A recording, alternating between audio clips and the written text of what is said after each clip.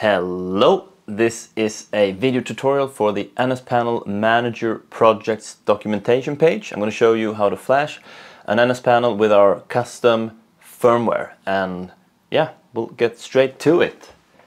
First off, we need a panel. I have one here. I'm going to get that loose. The correct way to get a panel loose from the wall is to get a screwdriver, a flat one, just go from under this little hole here, and then you just twist. Boom. Oh, the light went off there. So I'm gonna put that back.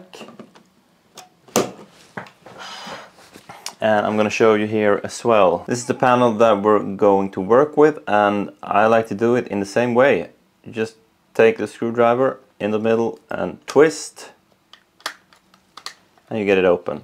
You can also use these holes to like do this kind of thing, but I think the easiest way is to just go here and twist. Alright, remove that one. Next we want to get rid of the back, so we just unscrew these two screws in the bottom. Then it should be easy to just remove the cover like that. Next, I'm just going to point out the holes that we use when we flash the panel. So they're up here in the left corner. Starting with the one furthest to the left, we have the voltage, 3 volts.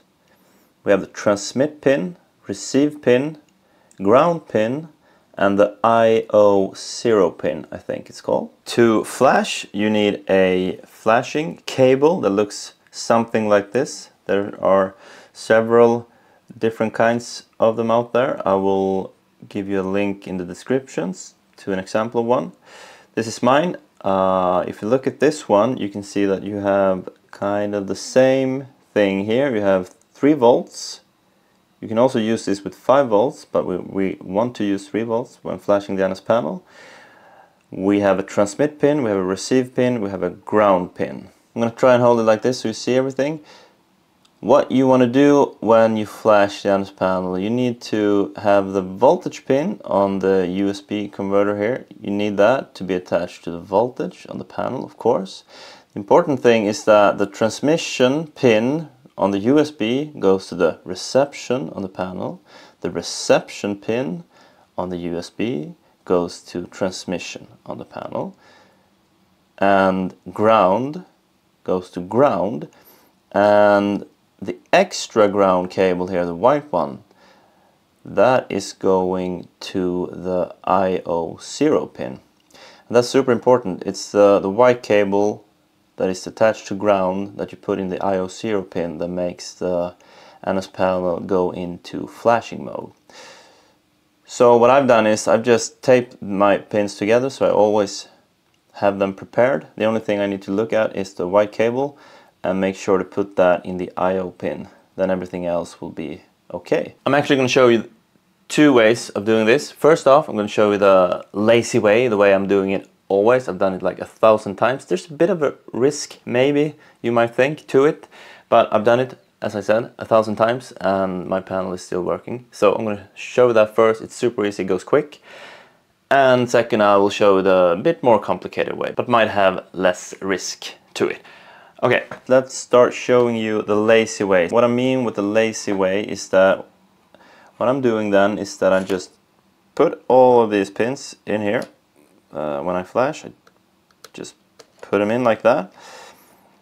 And I just tilt the board upwards a bit. And the reason why I do that is because if you just put the pins downwards like this, they will touch like a metal plate behind. You will short circuit the flasher and it will not work. So if you want to do it this way, the lazy way, you need to put your pins down and tilt it a bit so you get the card or the pins away from the metal behind, so we don't short circuit it. As I said, maybe it's not a good thing to short circuit things, but I've done this 1,000 times and it really doesn't seem to hurt the panel, so I'm doing that. The non-lazy way is to get this green card entirely removed so we don't risk that short circuit thing, and I will show you that later. Let's start flashing. We need a file and we need a software. I like to do this with ESP Home Web Flasher. So just search for ESP Home Web Flasher. And you need to use Chrome to use that one. Enter this page. It's super easy, you don't have to install anything. Just use the web browser, plug in your flashing cable, and you're good to go. We need a file as well, and the file you can find on our documentation page on our web page. If you go to Flash Sonoff NSPanel, and here's a link to the file, so let's download that one.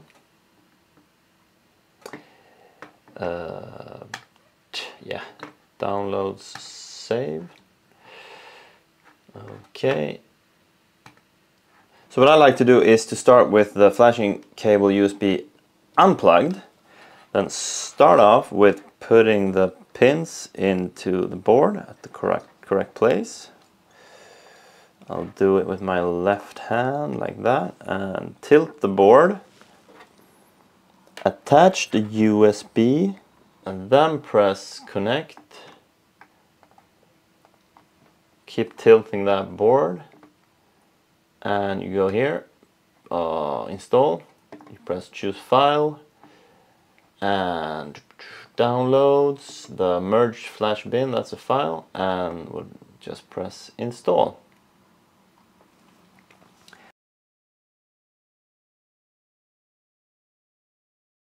Alright, and we're done. Just press close. I always pull the USB first like that, and then we release the board and the tilting stuff, and we're done. That's it. That's the lazy way. Let's show you the a bit more complicated way. So what you have to do then is you need to remove the card from the actual screen. So you do that by pressing this black one here. It's the lock for the screen. Okay, I'll do it like this.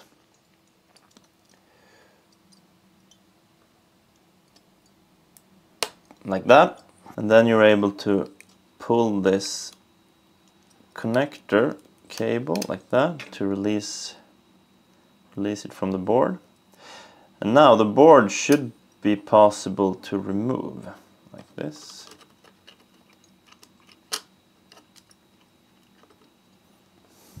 Oh man.